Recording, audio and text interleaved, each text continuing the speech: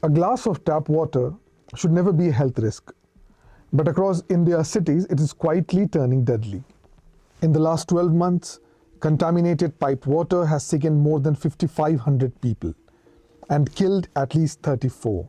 These cases were not reported from remote villages, but from some of India's biggest cities and state capitals. Between January 2025 and January 2026, outbreaks linked to sewage contaminated tap water were reported in 26 cities across 22 states and union territories, including 16 state capitals. Diarrhea was the most commonly reported illness, followed by typhoid, hepatitis, and prolonged fever.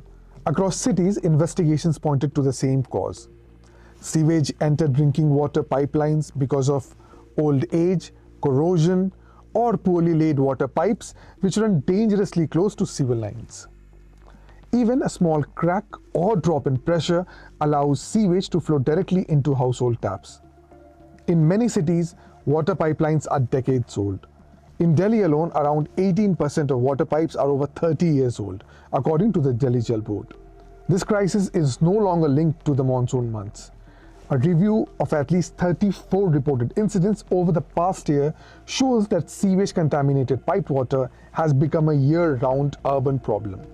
In just 1 month, between December 2025 and January 7, 2026, at least 19 people died and more than 3,500 fell ill after consuming contaminated tap water.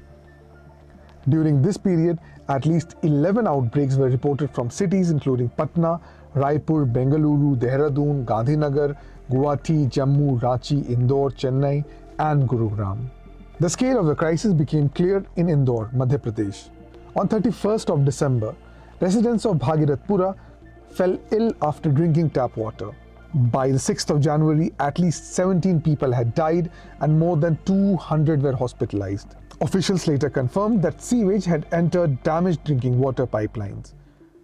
But Indore was not an isolated case. In Gandhinagar, Gujarat, more than 150 children were admitted to the hospital with typhoid. In Bengaluru, several households reported diarrhea and stomach infections.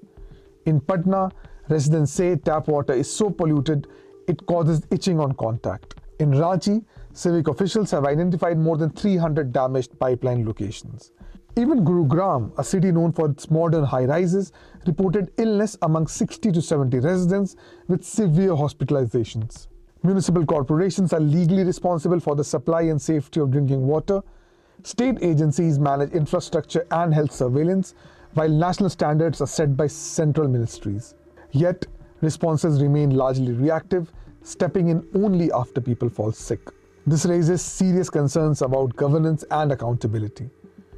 Safe drinking water is recognized by the United Nations as a fundamental human right.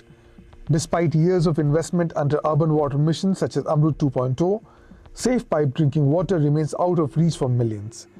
Government data shows that fewer than 10% of surveyed cities provide 100% clean water.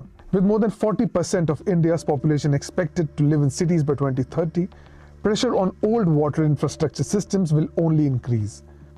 But the city of Puri in Odisha has shown the way by delivering round-the-clock safe drinkable water with upgraded infrastructure and monitoring. Without similar action across India, outbreaks of waterborne diseases and even deaths from drinking a glass of tap water may continue to haunt urban India.